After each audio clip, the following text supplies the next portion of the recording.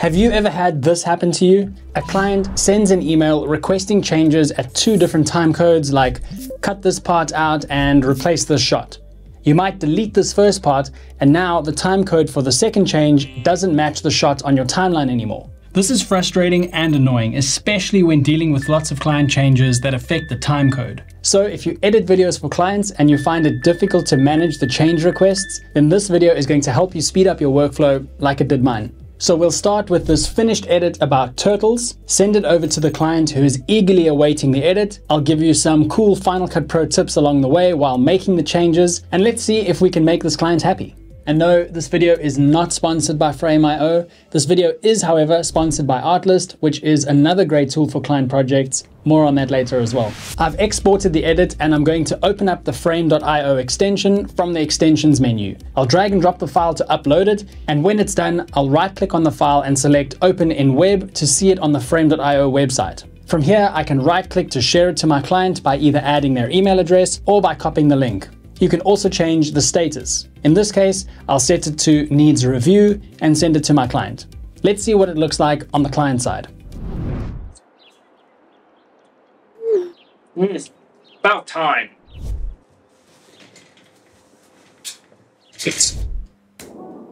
Welcome to the fascinating world of turtles, where ancient creatures glide through the depths with grace and resilience.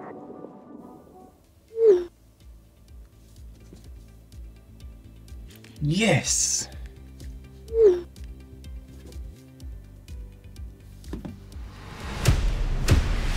Clients can add comments that are timestamped to the video. Depending on your client, you can expect anywhere from none to 1,000 changes, give or take.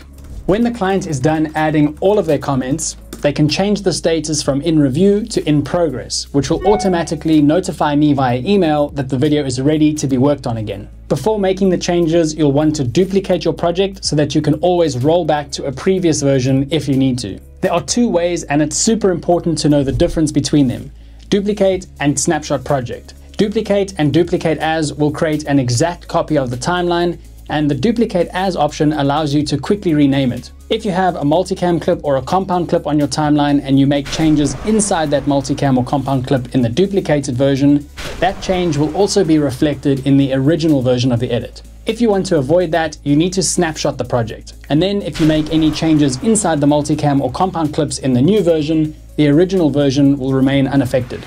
Now that we are in version 2 of the edit, I'll click on the extensions button up here and open up the Frame.io extension and select the video I'm working on. I set my windows up so that I can see Final Cut Pro and the Frame.io extension at the same time. I've got all the comments from the client over here, and I'll hit this import button. And then I can drag this icon directly onto the timeline. I'll make sure it snaps to the beginning of my timeline, and you'll see the duration matches my edit. By default, there is a timecode layer included in this compound clip with comments that are to-do markers. I'll hit Command-Shift-G to break this compound clip apart, and I'll delete the timecode layer. All of the comments will drop down onto my clips. The cool thing is you can open up the index window, choose tags, and select the to-do markers. Now I can switch between changes by just selecting each comment. What I love about getting my comments this way is that now if I were to delete a chunk of my edit, the rest of the comments will stay where they should be. I'll undo that and start making the client's changes. The first change is to swap this music out, and I'll show you the fast and easy way to do it while keeping effects and keyframes intact between tracks. What I like to do is mark the first beat of the music with a marker by hitting M. You can see I already did that on the original track because I want the music to start here.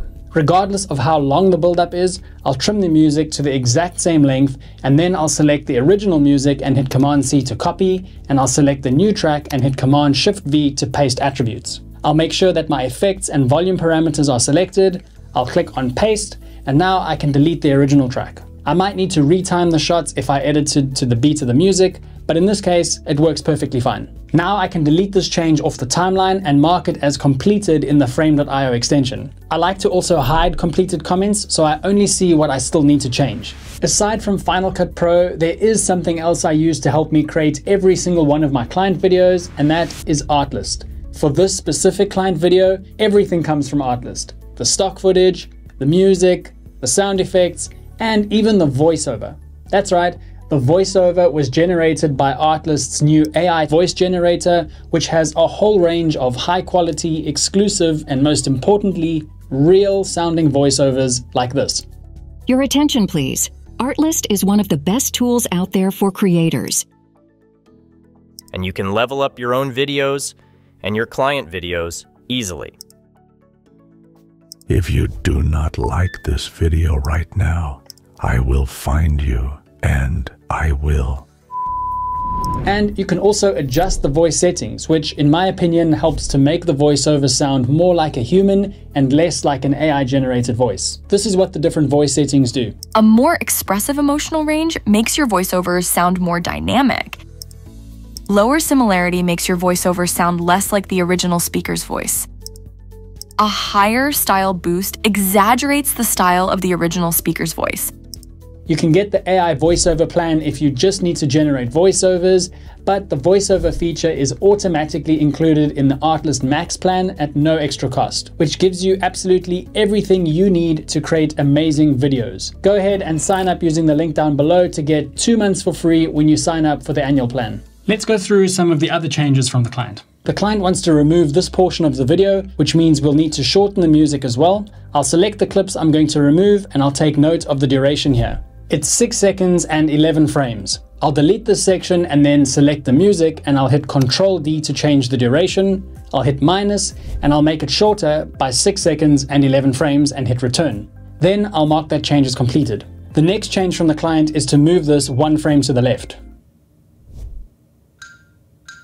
I can select this shot and hit the comma key to move it 1 frame to the left, and you can hit the period key to move it 1 frame to the right. If you hold down Shift and hit the period or comma keys, you can move the clip left or right by 10 frames at a time. You can also select the cut point at the beginning or the end of the clip and use the same shortcuts to extend or shorten the duration of the clip. The client also wants to replace this shot. So here's a quick way to replace clips directly from the browser window. I'll select the clip we're going to change and hit Shift F to reveal it in the browser. Then I'll look for another clip we haven't used. I can select the new clip and hit Shift R to replace the clip, but it will replace the clip by adding the entire new clip. So I'll undo that and instead I'll scrub through the clip to find the point at which I want the clip to start, and I'll hit I to create an endpoint. Then, with the clip still selected, I'll hit Option R to replace the clip on the timeline with the exact same duration starting at that endpoint. And our final change from the client is to make it pop. Now, this could be interpreted in so many different ways, but I'm going to assume that he wants a grade or a look that is maybe more saturated or more contrasty. So let's go ahead and try to do that. So I'll add an adjustment layer across the length of my entire edit, and I'll add a custom LUT effect to the adjustment layer. I'm going to choose my Fire and Ice LUT, and I'll set the mix value to 75% to reduce the intensity of the LUT. I'll also hit Command 6 to add a color wheels adjustment, and I'm going to boost the global saturation a little bit to make it pop. Like really pop. And then I'll mark that comment as completed. Now that the changes are done, I'll export version 2 and upload it to Frame.io. While it's uploading, let me tell you that there are free and paid plans, and you can use Frame.io for free right now if you want to try it out. This video is not sponsored by Frameio, it's just a super useful tool that I use almost every single day. I'll head over to Frame.io in my web browser, and I can drag and drop version 2 onto the original version to create a version stack. This is great because the client can switch between different versions if they need to reference the original, and they can see if you responded to any of their comments as well. So I'll send this version back to the client and hopefully he's happy with it. Despite their resilience, turtles face numerous threats in the modern world.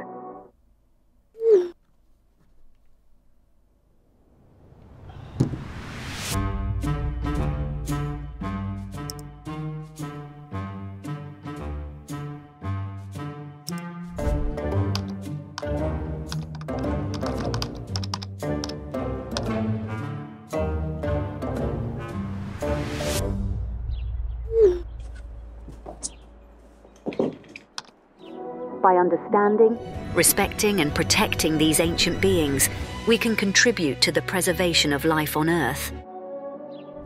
This is perfect!